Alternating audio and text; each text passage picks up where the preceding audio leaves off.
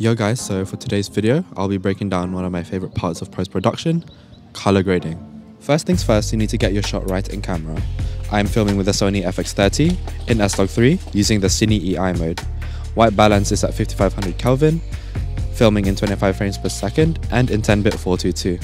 Once all the filming is done and all the footage is on the timeline, I then double check my color management settings. I make sure that the color science is on Davinci Y RGB and the timeline color space is on Rec 709A. Now to get into it, there's three main steps: convert, correct, and grade.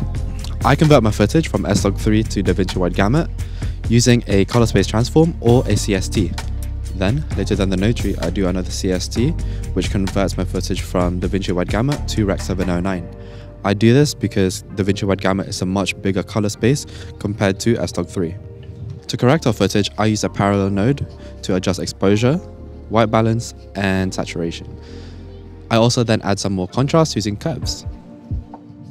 One quick tip during this color correction stage is to create another node before your first CST node. Here we can control the highlights using the qualifier tab. First we turn off hue and saturation, then for the luminance we put the low to 65 and low soft to 15. Then we go to the primaries and lower the highlights. I found around -20 to -50 works well. Then finally it's the grade. If I'm creating my own look, I tend to add blue or green in the shadows and then some orange in the midtones or highlights. Or if I'm using a creative LUT, I apply it here and I just adjust the strength of this look. If I need further adjustments, I tend to do this in the node after.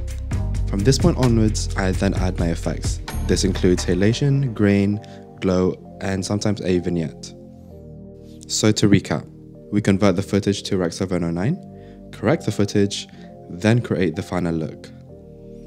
It can be a long process, but there are ways to make it much faster.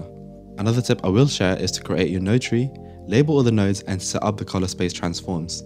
Then grab a still to save into your power grids. From now on, you have access to this node tree in any of your future projects. This saves you time instead of recreating your node tree over and over again. Thanks for watching, and I'll see you next time.